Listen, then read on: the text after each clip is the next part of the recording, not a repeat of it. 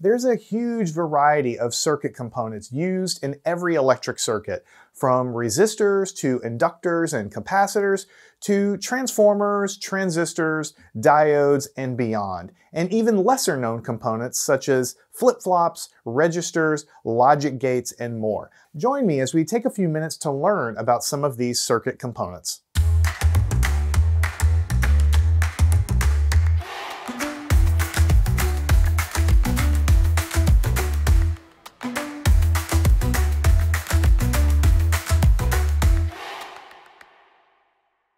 In an electric circuit, which device allows current to flow in one direction while completely blocking it in the opposite direction? Is it A, an inductor, B, a capacitor, C, a transistor, D, a diode, E, a transformer? I'll give you a couple of seconds to think it over. Let's first go over the answers that are not correct. First, let's talk about an inductor. An inductor is essentially a circuit component which is basically just a coil of wire wound on usually a magnetic material such as iron.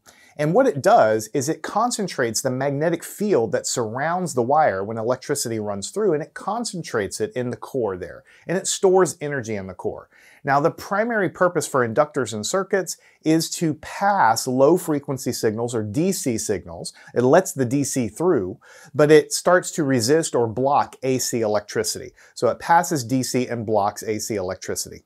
But inductors do allow electric current to flow in both directions, so obviously that's not the correct answer. So next, let's talk about the cousin of the inductor, also known as the capacitor. This one also is not correct. A capacitor allows current to flow in both directions, but a capacitor essentially stores energy in the form of the electric field in between the two plates of the capacitor. The capacitor is constructed by two parallel plates which are very, very close together, and there's a dielectric insulator between them. So the two plates are not touching, they're separated by some insulating material, and then usually these plates are rolled up into a cylindrical shape. So if you look onto a circuit board and see cylinders sticking up on the circuit board, usually those are capacitors. They store energy in the electric field inside the capacitor. Now, what are capacitors used for? They're used to pass AC alternating current signals in the circuit, but block the DC signals. So it's exactly the opposite of the inductor. So if you think about the parallel plates of a capacitor, so if you hook a DC source up to a capacitor, what will happen is the capacitor will charge up. What happens is, because the capacitor has a kind of a gap with an insulating material between the plates, it can accept electric charge and charge up electrons on the large surface area on the inside, but once it's charged up, then no more electricity can flow. So if you hook a DC source up to a capacitor, it'll charge up, but then it will not allow any electricity to pass any further. However, if you hook an AC source up to a capacitor, what will happen is, because the electricity is switching back and forth rapidly, the capacitor will charge and then discharge, charge and then discharge. So to alternating current signals, the electricity can pass through the capacitor because it's rapidly charging and discharging, whereas constant DC sources are effectively blocked. So inductors and capacitors are cousins of one another. Whereas the inductor stores energy in the magnetic field, the capacitor stores energy in the form of the electric field between the plates. Whereas an inductor allows DC current to pass because it's just a coil of wire, but begins to block AC signals due to the rapidly changing magnetic field, the capacitor is exactly the opposite. The capacitor blocks the DC signals and allows the AC signals to pass through. And using capacitors and inductors together, we can build what we call resonant circuits that only allow a single or a narrow band of frequencies through, and that is how we tune a radio to a specific radio frequency for reception. All right, so the next incorrect answer is the transistor. The transistor is not used to control the direction of the current per se. A transistor has absolutely changed the world of electronics when it was invented, and it has two primary purposes. The first purpose is the transistor is used to amplify electric signals. It's a three-pronged device, and so what you have is kind of the input to the transistor that takes small signals in, and then you have the output of the transistor, which can be used as an amplifier to make a larger version of the input signals. That's what amplification is. It's taking the input signals, making an exact replica of the shape of it, but making the amplitude higher. And what that does is that effectively amplifies the signal. So for instance, if you have a microphone and you speak into the microphone, the raw signal coming out of the microphone would be a very small voltage, probably in the millivolt range. But that's not a high enough voltage to actually drive a speaker, and it certainly isn't a high enough power output or voltage output to drive an antenna to broadcast your voice across the air. So what we do is we use transistors to make a copy of the signal that is larger in amplitude. So we have a small signal in, and you can think of that small signal in as sort of controlling the output side of the circuit. It's almost like a valve that can be used to change the output current and voltage in direct lockstep with what the input is doing. So we can make an output signal exactly the same shape, but larger as the input signal. Now, amplifiers are incredibly useful, but really what changed the world when it comes to transistors is that they can also be used as their second main function, which is to be used as a switch. Transistors can be used as very, very fast electronic switches. A regular switch has a mechanical contact that has to switch back and forth and make contact and break contact. But a transistor can be used as a very, very fast semiconductor switch with no moving parts. And so what we have is the input of the transistor, whereas instead of amplifying it within a narrow range, what we can do is drive the input all the way high or all the way low, and then that will cause the output to be driven rapidly high or rapidly low in lockstep with the input signal. So what we can do is use the input signal to rapidly turn on or turn off whatever is happening on the output side of the circuit. So if I need a switch, instead of putting a mechanical switch in place, I can use an electronic switch called a transistor, and I can control another part of the signal very, very rapidly by the use of a transistor being and acting as a switch.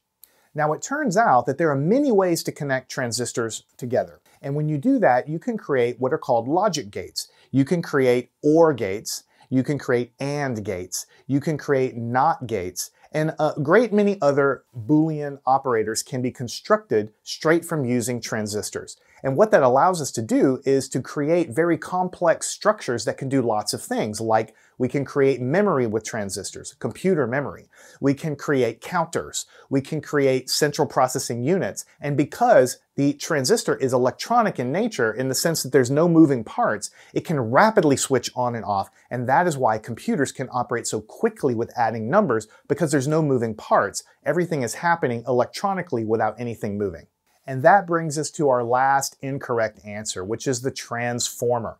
The transformer does not restrict the direction of the current flow, but the main purpose of transformers is to take an AC voltage of a certain value and either raise it to a higher voltage level, which would also be AC alternating current, or reduce it to a lower voltage level, which would also be AC current. So transformers are electronic devices that work on AC voltages and currents.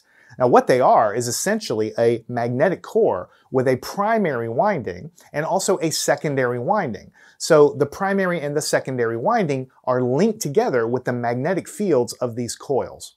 And by having a different ratio of turns on the primary winding and on the secondary winding, you can control if the output voltage goes up or down.